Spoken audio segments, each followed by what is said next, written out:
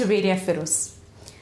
ഒരു ഓപ്റ്റോമെട്രിസ്റ്റ് എന്ന് പറയുന്നത് സിമ്പിൾ റിഫ്രാക്ഷൻ മാത്രം ചെയ്ത് വിടേണ്ട ഒരു റോളല്ല നമുക്ക്. അതിനുപരി ഒരുപാട് കാര്യങ്ങൾ ചെയ്യാനുണ്ട്.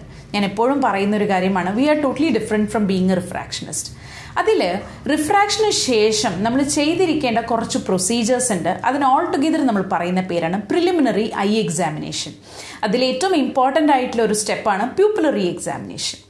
പ്യൂപ്പിലറി എക്സാമിനേഷൻ്റെ ഡെമോൺസ്ട്രേഷനാണ് ഈ വീഡിയോ. പ്യൂപ്പിലറി എക്സാമിനേഷനെ കുറിച്ച് പറയുന്നതിന് മുമ്പ് പ്യൂപ്പിൾസിനെ കുറിച്ച് കുറച്ച് കാര്യങ്ങൾ നോക്കാം. പ്യൂപ്പിൾസ് നമുക്ക് എല്ലാവർക്കും അറിയാം, they are not simply A gap in the iris.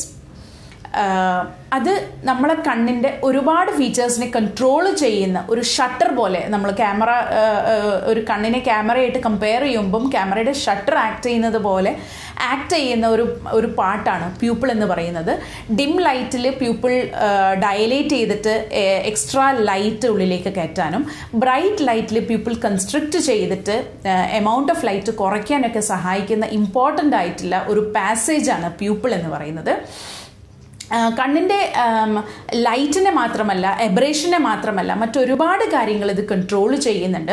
പ്യൂപ്പിളിൻ്റെ ഡയലേറ്റേഷനും കൺസ്ട്രക്ഷനും സഹായിക്കുന്നത് സ്ഫിൻസ്റ്റർ പ്യൂപ്പിളെ, ഡയലേറ്റർ പ്യൂപ്പിളെ ആൻഡ് സ്ഫിൻസ്റ്റർ പ്യൂപ്പിളെ എന്ന് പറയുന്ന മസിൽസ് ഐറിസിൽ പ്രസൻ്റ് ആണ്. തേർഡ് നെർവ്, ഒക്കുലോമോട്ടോർ നെർവാണ് പ്യൂപ്പിളിനെ സപ്ലൈ ചെയ്യുന്നത്. അതിൽ സിമ്പത്തറ്റിക് സപ്ലൈ ഉണ്ട്, പാരാസിമ്പത്തറ്റിക് സപ്ലൈ ഉണ്ട്. സിമ്പത്തറ്റിക് സപ്ലൈ എന്ന് പറയുന്നത് നമ്മളൊരു സ്ട്രെസ് സിറ്റുവേഷൻ ഫേസ് ചെയ്യുമ്പോൾ സിമ്പത്തറ്റിക് സപ്ലൈ ആണ് വരുന്നത്. അവിടെ it gives dilatation of the eyeball. അപ്പോൾ നമ്മളൊരു സ്ട്രെസ്, ഒരു ഫിയർ സിറ്റുവേഷൻ ഹാൻഡിൽ ചെയ്യുമ്പോൾ യൂഷ്വലി നമ്മളെ പ്യൂപ്പിൾസ് ഡയലേറ്റഡ് ആയിരിക്കും. അതേപോലെ തന്നെ parasympathetic system will help for the construction of the pupil. ഇനി ഞാൻ നേരത്തെ പറഞ്ഞതുപോലെ എബ്രേഷനെയും ലൈറ്റിനെയും കൺട്രോൾ ചെയ്യാൻ മാത്രമല്ല പ്യൂപ്പിളിന് സാധിക്കുന്നത്.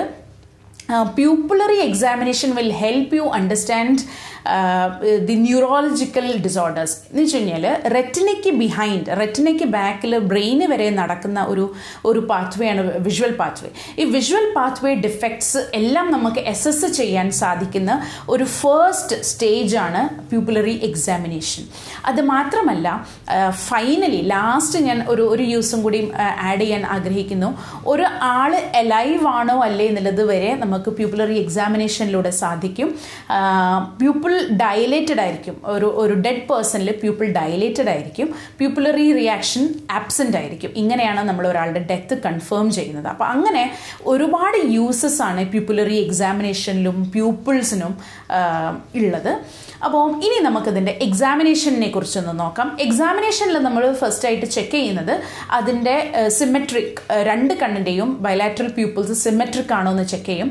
ഈക്വൽ ആണോ, സൈസ് ഈക്വൽ ആണോ എന്ന് ചെക്ക് ചെയ്യും. അത് ഡിം ലൈറ്റിലും ബ്രൈറ്റ് ലൈറ്റിലും നമ്മൾ ചെക്ക് ചെയ്യും.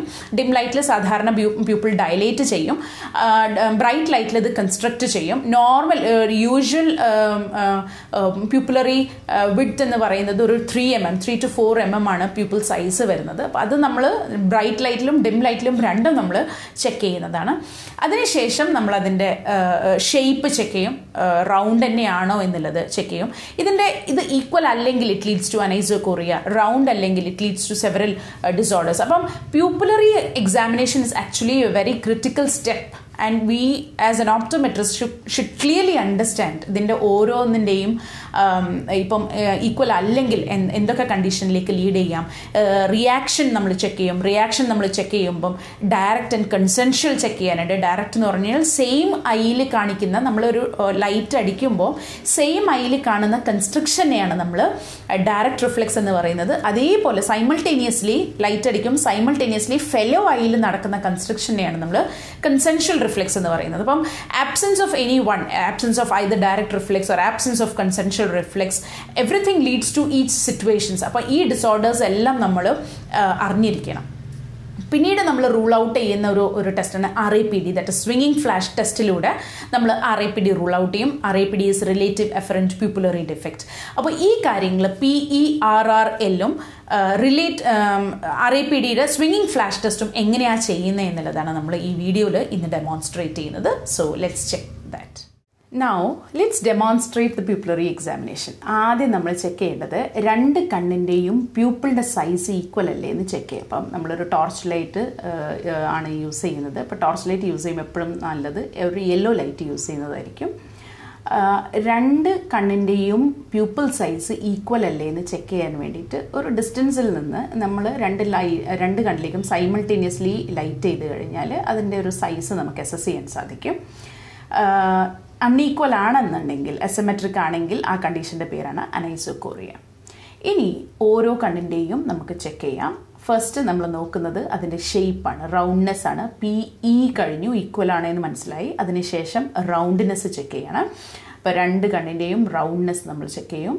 Okay, right I pupil round ആണ്, left I. Okay, next reaction to light, reactive to light ആണോ എന്ന് ചെക്ക് ചെയ്യാൻ വേണ്ടിയിട്ട് രണ്ട് റിയാക്ഷൻ നമ്മൾ ചെക്ക് ചെയ്യണം. ഒന്ന് ഡയറക്റ്റ് റിഫ്ലെക്സ്, നമ്മൾ ഏത് കണ്ണാണ്, ഇപ്പോൾ ഞാൻ ലെഫ്റ്റ് ഐ ആണ് ചെക്ക് ചെയ്യുന്നത്. അപ്പോൾ ലെഫ്റ്റ് ഐയിലേക്ക് ഞാൻ ടോർച്ച് അടിക്കുമ്പോൾ ഉണ്ടാവുന്ന കൺസ്ട്രക്ഷനെയാണ് നമ്മൾ ഡയറക്റ്റ് റിഫ്ലെക്സ് എന്ന് പറയുന്നത്.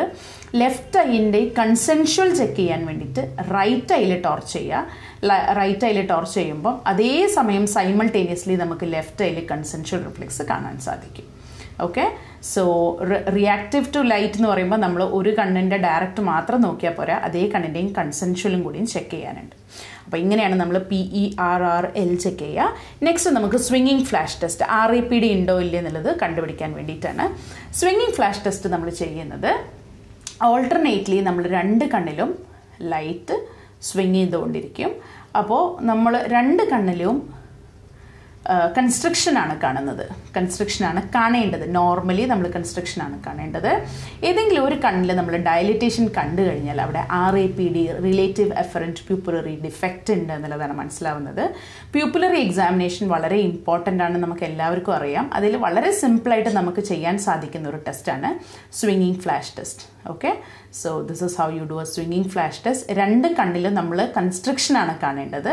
ഏതെങ്കിലും ഒരു ഐയിൽ നമ്മൾ ഡയലിറ്റേഷൻ കാണുന്നുണ്ടെങ്കിൽ that is A presence of RAPD.